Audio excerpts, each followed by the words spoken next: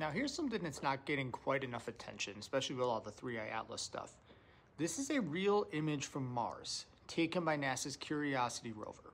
So see that little spot labeled leopard spot and that mineral called olivine? So these are raising eyebrows because they suggest something unusual and something that might hint at ancient microbial life. So those little markings, olivine and leopard spots, are what caught their attention.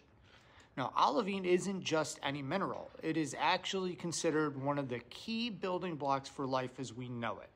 It contains elements like magnesium and iron that can help kickstart chemical reactions needed for life to form. And those leopard spots, they look eerily similar to microbial patterns we've seen on rocks here on Earth. So it doesn't prove there's life on Mars, but it's definitely the kind of thing scientists get excited about when they're looking at it.